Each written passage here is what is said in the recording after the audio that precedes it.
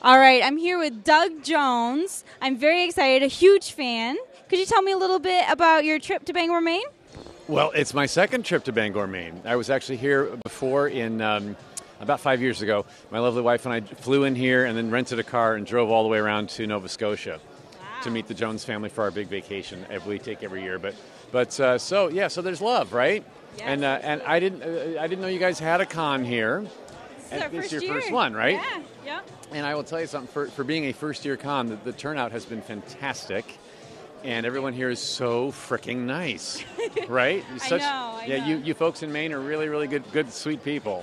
Yeah. Thank you. I appreciate that. Yeah, I'm very excited. This is actually my first con, too. So I'm right in the same boat with Bangor, Maine, first con.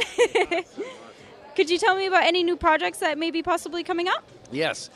Currently, I'm a supervillain on Arrow and the Flash. My Arrow episode just aired last Wednesday, and my Flash episode will be airing Tuesday, May 12th. So that's coming soon.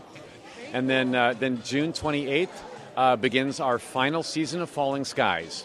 On that, I'm the alien Cochise. I'm the good alien who came to Earth to help the humans fight back the bad aliens who have taken over. Yeah, if you're not watching, you should be, because that explanation made no sense otherwise. So our season 5, our big final one, starts airing June 28th and runs throughout the summer.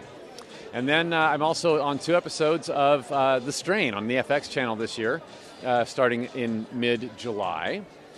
And then in October 16th, I'll be in the movie Crimson Peak. It's Guillermo del Toro's new masterpiece horror film.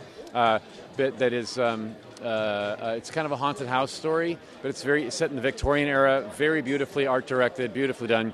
So that'll be in theaters everywhere, October 16th. Wow. Well, I'll definitely be keeping up with that. You have a bunch of stuff going on, and it was a pleasure meeting you. Thank you so much. I'm a huge fan. The pleasure's mine, Lon. Thank you. Absolutely. All right. Thank you again. Thank you.